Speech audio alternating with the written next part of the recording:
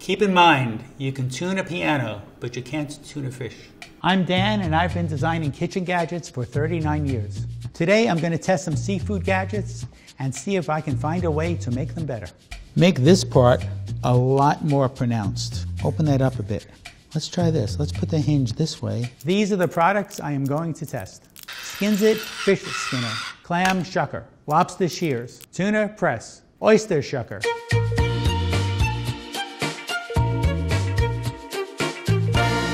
Skinsit fish skinner. It is designed to take the skin off a fish. Let's see how effective it is. This is a haddock fillet. It's ready to be skinned. Let's give it a go.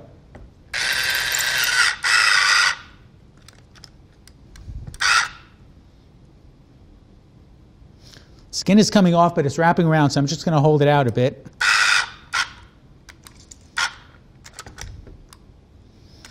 It's not behaving exactly as I wanted to. Oh no, it's okay. Unless you like haddock nuggets, then I guess you're okay. It's a bit of a mess. Let's try another fillet. So the Skinsit has two triggers. The first one is this lever that will pull this bar tight and presumably catch the skin. And the second one will start the roller work. You need to press both in order to activate it.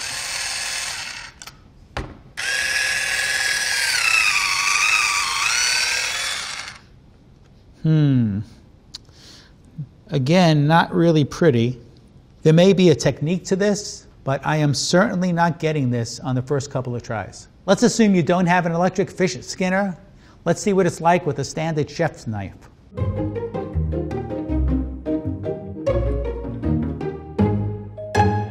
On a scale from 1 to 5 in terms of effectiveness, I would give this a 1. It takes the skin off, but it mangles.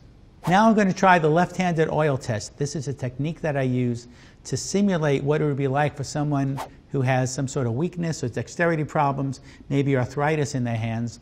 I am right-handed. I am going to put oil on my left hand and try to use this product. Now this has a bit of weight to it. It's a little slippery already. So let's see if I pull this in, squeeze, press. Okay, well that was doable, but of course it's electric. Once you have the trigger going, it's going to proceed. But look again, I've got some mangled fish parts. In terms of usability, on a 1 to 5 scale, I would give this a 2. While it's called Skinsit, it does take the skin off. Alternate name would be Mangle It. Let's think about a redesign. First of all, this has some weight to it, and holding it with your index finger and thumb, with the weight pulling down, this flare just isn't pronounced enough.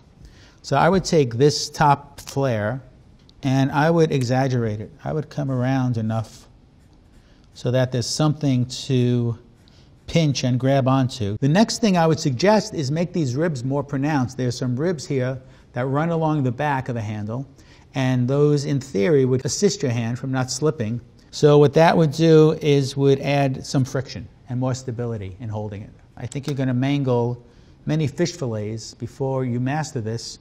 My buy rating for the Skinsit on a scale of 1 to 5 is a 2. It really mangles more than it skins. In my heart, I am not a mangler. Clam shucker. Its purpose in life is to open a clam. Let's test its effectiveness. Well, first of all, I got to say that this feels rather cheaply made and quite a bit wobbly, which makes me a little concerned to start with. So I'm going to try to start this clam not where the wedge is. I'm going to start the clam a little bit closer to the pivot point. So let's apply some pressure. Well, it opened but broke the clam, which is kind of too bad. Let me keep going. I'm going to now get towards the wedge and see if I can wedge this open. And yeah, a bit messy. Let's try a larger clam to see if it makes any difference. And I'm also going to use the banging technique. Not that it's designed to do that. Now you can see that the wedge is going to have some effect. Actually, if I can get it down, it'll have some effect. But boy, I don't think this lever is long enough. Not great. Not even good. Not loving it. Although this clam is large enough to take advantage of the wedge, I think the wedge needs to be rethought. The clam itself is intact and the shells ended up intact. So a larger, stronger shell is more suited to this device, but still not great. I'm going to try the same thing by opening a clam using a clam knife. I'm going to put on some cut-resistant gloves because I have a very high sense of self-preservation.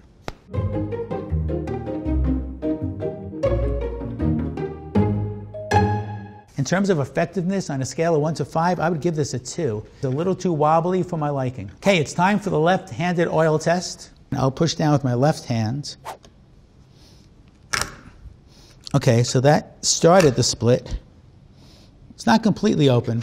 There really is not a whole lot of difference between using your left or right hand or even a slippery hand because all you're doing is applying downward pressure on this. In terms of usability, I would rate this a 2. It had some success, at least it gets the clam started.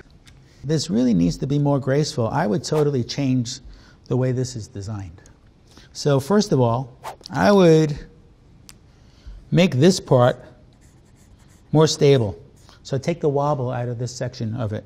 I would also come up with a wedge shape that is simply one continuous piece, kind of like an axe. The way an axe splits wood is very similar. Another thing to consider is that smaller clams do not take advantage of the wedge. So somehow you have to get the clam and the wedge closer together.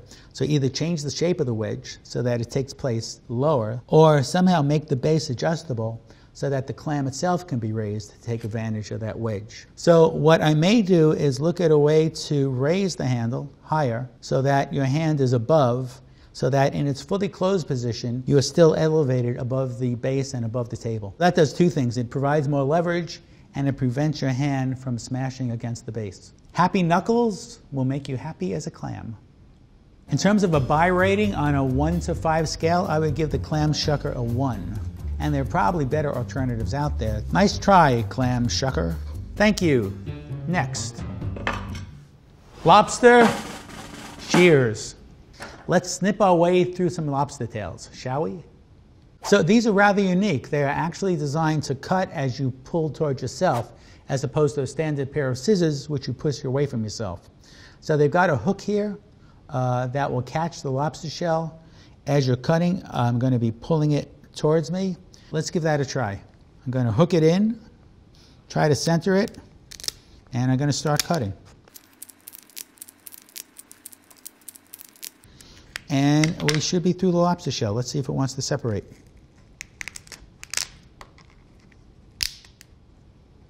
Yeah, that's looking pretty good.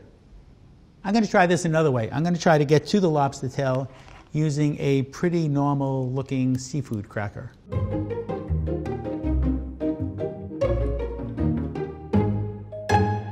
In terms of effectiveness, I would give this a 4.5. It's almost there. I'm just seeing a couple places where the design itself can be improved. So it's time now for the left-handed oil test.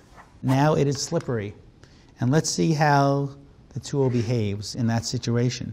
Since it's only a squeezing action, I think the handle itself is a little tight, but it is cutting through the tail pretty easily. You just go down to the very end. And that should be it. See if I can get into the tail like I did before. Pull the halves apart. Really only need to pull one half apart. And let's see if I can pull the lobster meat out. And yeah, that was as successful as before. In terms of usability, I would rate this a 4.5 because I think it is very usable. I would definitely want one around my kitchen. It's almost there. I don't think it's fully there. So for a redesign, there are a couple of things here that I would suggest. First of all, this finger area is a bit tight. We want to get 3 fingers in there, and those 3 fingers are a bit jammed. It'd be great to get a pinky in there because the pinky actually, while you may think it's weaker, it's further from the pivot point, can give you quite a bit of leverage. Remember, if you're going to squeeze something, always include the pinky. So I think we need to come out more with that opening, which means the handle would be that much longer. Another thing I would look at is, as you're squeezing this, you're applying pressure here to the thumb, and you're applying pressure here to the inner surface of your 3 fingers. And it's a little thin in that direction. So what I would do is make this thicker and maybe flare out the part that you're pushing up so that the pressure is reduced. This is what that looks like in cross-section. So what I would suggest is making that wider and a little more shallow so that you're pressing against more of a surface area. So not only will that feel better, but I think you'd be more willing to squeeze a little bit harder in doing that. My buy rating for the lobster shears is 5 out of 5. I like it. I think it's really useful, especially if you're a lobster lover. Tuna press. Its purpose in life is to squeeze the oil or water out of a can of tuna. Let's see how effective it is. The way this is designed is there is a plate here that's going to come down on that can of tuna. The plate has holes in it, so the liquid is going to ooze through those holes. I've got a pre-opened can here of tuna in water. I'm going to remove the lid completely, place the tuna can inside, close it up, and start squeezing. I'm going to do this time with 2 hands. And the water is coming out.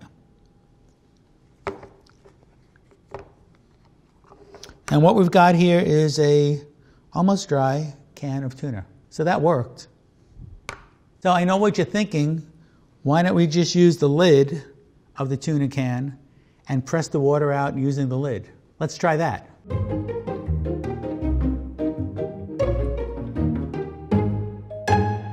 In terms of effectiveness, I would give this a 1 out of 5. I don't think this is really any more effective than using the lid of the tuna can itself. Okay, let's do the left-handed oil test. For those of you who are wondering, yes, the skin on my hands is very soft. Let's give it a shot. Gonna need 2 hands to open it. I'm gonna place the can with my left hand. I'm going to close it down and squeeze. It's a little difficult to squeeze, and I can feel that, actually it's not that easy to squeeze, because what you want to do is squeeze away from the hinge to get the most amount of leverage. It's a little slippery, not wonderful.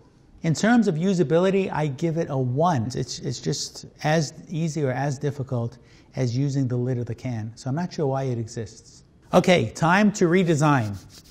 As mentioned, this doesn't give any mechanical advantage at all, and you're still pushing with 1 or 2 thumbs, which is not ideal and doesn't give you any advantage over using the lid of the can.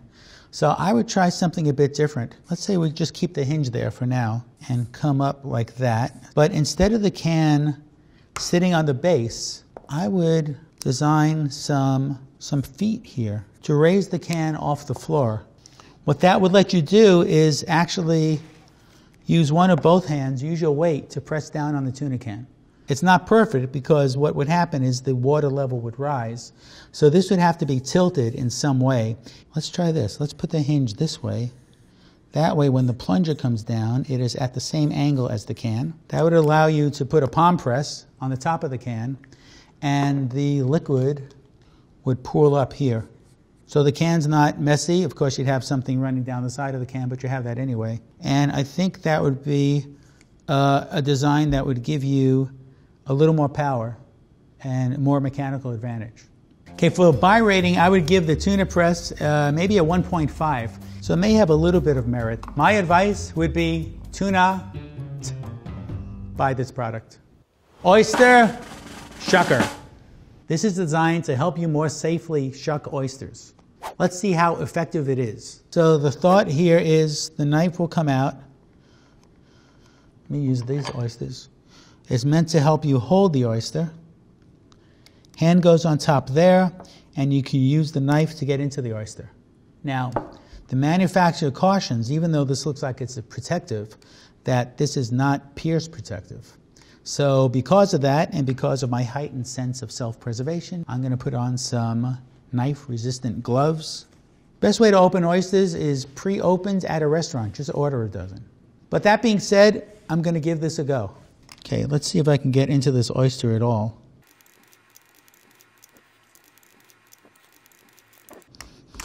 Oh, we do have it open. Okay, now cut around. And we are open. Let's try a different oyster. This one's slightly smaller. So yeah, in this case, I want to thank the oyster for being a little more cooperative with letting me get into it. And the knife worked pretty well. But the question is, how much did this housing help? And I'm not sure it does much to steady it, but the fact that the oysters itself does not have a flat surface makes it just a little more wobbly than you would want.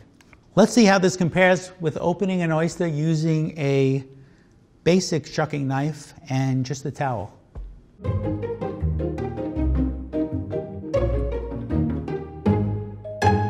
In terms of effectiveness, on a scale of 1 to 5, I would give this a 2. It seems to be a bit of an overpromise. I would just use a towel. Okay, so safety first. We're not going to do a left-handed oil test because I'm going to keep the gloves on, but I am going to try to use this device with my left hand. Not loving the fact that I am doing this with a little bit less control because I am right-handed. But I think we're still okay to go.